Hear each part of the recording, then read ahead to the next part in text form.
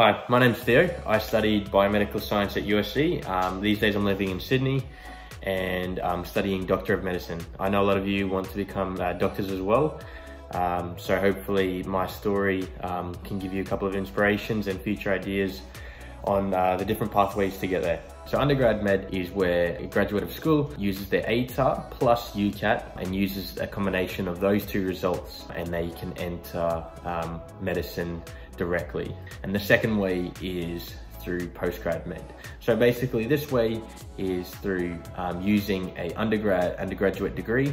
This can be anything. So you use a combination of your GPA that you got from your uni, your GAMSAT, and you apply through GEMSAS, and once you apply with those two, the unis come back to you and you can possibly get an interview somewhere. So what was it like sitting the GAMSAT? All right, so that's probably the biggest exam. It is, but hands down, the biggest exam I've ever done in my life. There's basically 3 sections for the GAMSAT.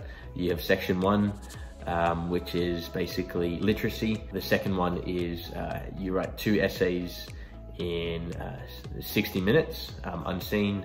And then the third one is a major science section. So this includes chemistry, biology, physics. So those are the 3 big ones that it includes. But yeah, so how did I prepare for GAMSAT? There's a bunch of different online modules that you can attend, and different preparation modules as well that you can use to help you with GAMSAT. I think my #1 piece of advice is to just keep trying no matter what. Even I started to have doubts going through. I sat multiple GAMSATs, didn't do great in the first couple, and by the end of it, you just keep doing it and you keep doing it and you keep pursuing, and eventually you do get the GAMSAT you want, or especially with uni, you do get the GPA grades you want.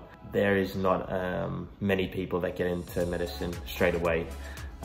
The average age at Notre Dame, I think, is around 27 or 28 for first year med students. And I know a lot of people that can be disheartened because they feel they're too old, but you're really not. And I think if I could talk to myself again, I'd just say, just keep going and don't follow to the advice of please get degrees. You have to work hard, not just because that's a good motto, but because it really helps you once you get into med as well, and then you have a great foundation to use all that knowledge for.